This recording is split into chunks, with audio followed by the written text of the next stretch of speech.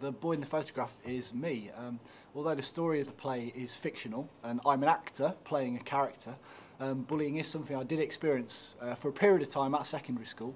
I wasn't the only person at my school who experienced that. There was a lot of bullying at my school, and it made me want to talk about it because I know that it's still a big issue today in schools, workplaces, also in people's personal relationships. It goes on a lot, and I just wanted to get an anti-bullying message out to people.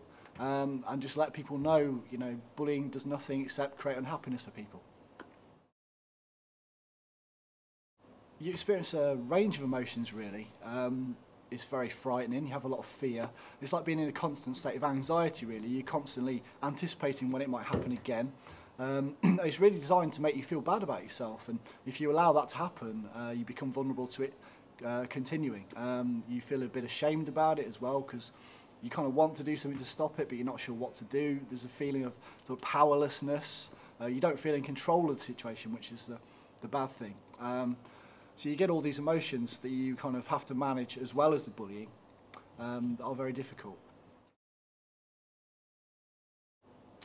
Bullying affected me in quite a life-changing way, really. I was extremely confident before it happened, and then gradually kind of lost that confidence. It affected my self-esteem, self-image and things like that.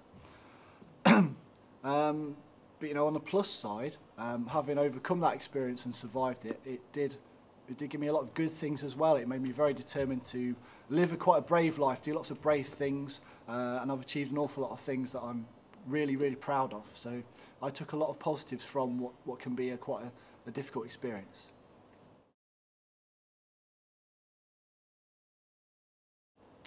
I think bullying in school can often be due to the environment of school. It's a very competitive environment.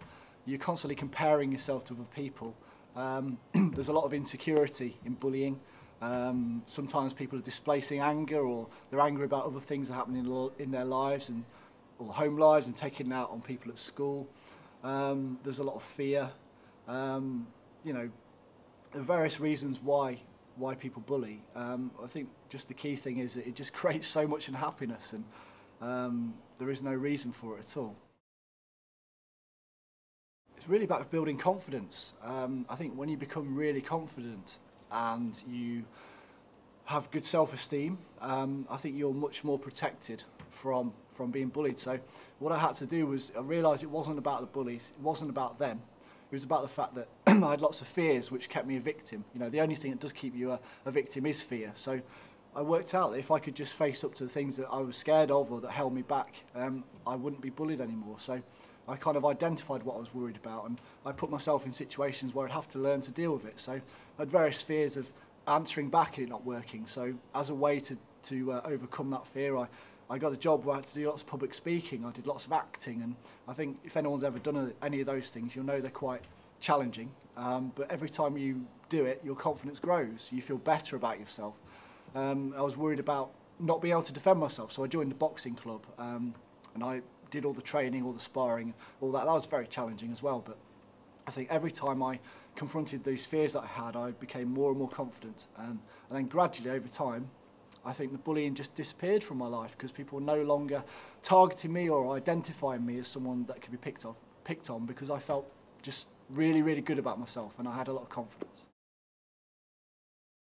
Really to take responsibility for the situation. That's not about blaming yourself, it's not your fault what is going on. But it's about taking responsibility for making sure that it stops. So as soon as you notice that it's happening, so as soon as it happens more than once and you're in a situation where you feel disempowered or it's difficult to stand up for yourself and it's making you feel bad about yourself, that's bullying, and you need to take some action to stop that straight away. Telling someone's a really positive thing to do. People always have fear that telling might make it worse. In my experience, telling makes it an awful lot better. It makes you feel better and it allows other people to help you, which is important. And there's a lot you can do to help yourself as well, in terms of looking at ways to build your confidence. So you can become a more confident person and able to deal with it. But it all starts with taking responsibility for it and telling someone and reporting it in your school.